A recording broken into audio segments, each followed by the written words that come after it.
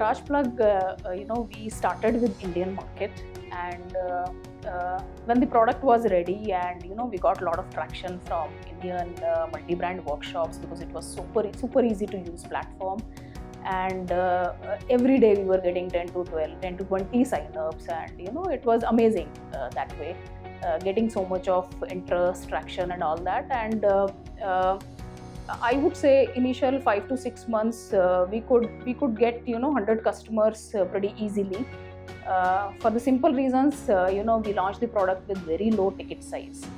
Okay, and of course second thing is we never thought whom we should sell. Whoever is coming, who has the problem, who is able to the platform is able to solve the problem, okay, we are ready to give the solution.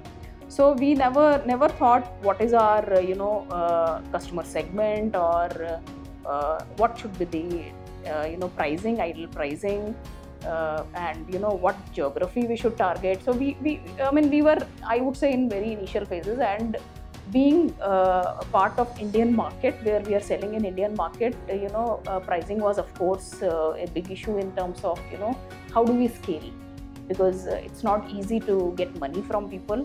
And second thing is, within I would say 8 to 10 months, a lot of people started copying, and they came up with a smaller version of what we had and started selling on 10th of the price what we were selling. So we were badly hit by competition also.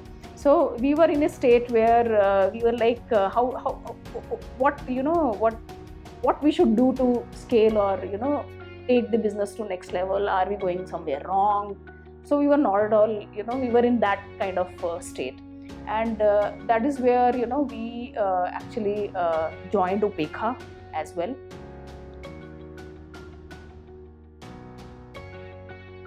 And I would say Upekkha gave us very deep insight about business, what SaaS or value SaaS is all about. So selling to everybody on any price is not value SaaS. So that is where a lot of concepts came into picture, and we started. I would say there are few points which I want everybody to know. One is within Upekkha only we learned this value-based pricing. So it's a big question, what price you should keep for your SaaS product. So it's a big question. It is never-ending question. Of course, we are still refining our price, but when you look at the value what you are giving to customer and charging for that value, it fits pretty well. So we started pitching customers based on what value we are giving to them, and then we started seeing the effect of value based pricing. So that is one thing. Second thing which came as part of Upekkha, I would say mentorship, was focus. In any business, unless you have a very well-defined focus in terms of geography or in terms of customer segment, you can't really scale.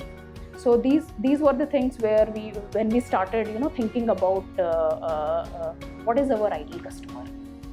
Are we going to sell to everybody, or who is getting maximum value from our product? So that was the question. So we did a lot of exercises, and then we figured out, okay, it's not a small workshop, it is like big workshop or chains of workshops who are getting maximum value out of our product. So now we are in a state where we know what is our ideal customer persona. So that was a very deep insight which came in, and this gave us a very good direction where now we are targeting our customers. It's not like we are serving to all. And of course the geography part, India, being focused in India, and now we are a global company. So we have opened doors for everybody, around the globe. However, now our focus is in Middle East. So this was another thing, fix a geography, because you need to understand whom you are selling. So that is another insight which I would say has given us, the next level of the growth.